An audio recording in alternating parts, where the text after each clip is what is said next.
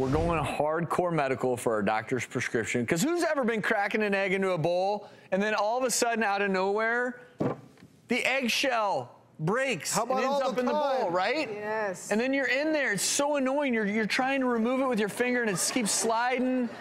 They don't want to eat your eggs because you put your finger in it. I keep like a surgical hemostat next to the stove, and Well, Drewski, I have non-doctors that don't have that. We need help. All you have to do is wet your fingers next time a little bit, okay? Wow. What that does is actually creates an attraction between your fingers and the eggshell, and just like that. Magic!